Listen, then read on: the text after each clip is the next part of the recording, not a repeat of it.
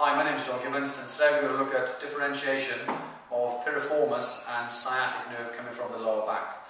Imagine the patient presents with lower back pain, gluteal pain, hamstring pain, possibly into the calf, into the foot. Then there might be some history with the lower back.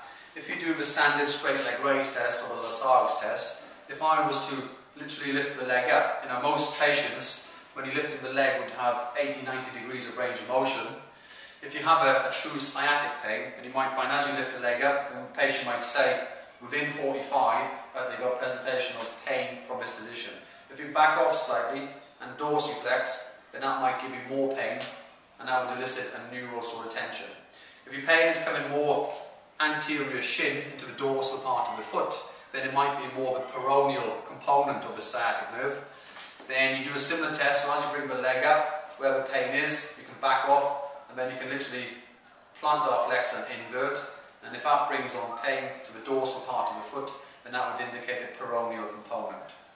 If your patient presents with that pain and you were to lift up the opposite leg, so this would be known as the contralateral straight leg raise test, so the pain is presenting on the right hand side, by lifting the left hand side leg, if that mimicked pain in the right leg, then that might indicate a disc of origin, more likely from L4-5 or L5-S1.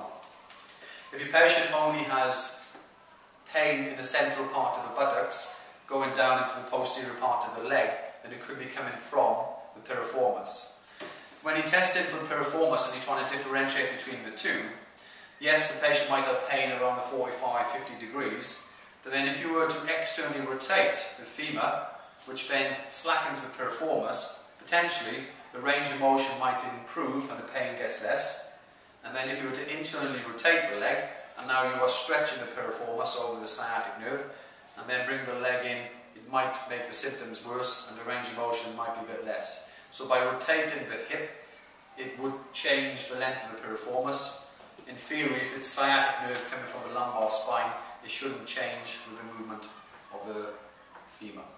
Okay?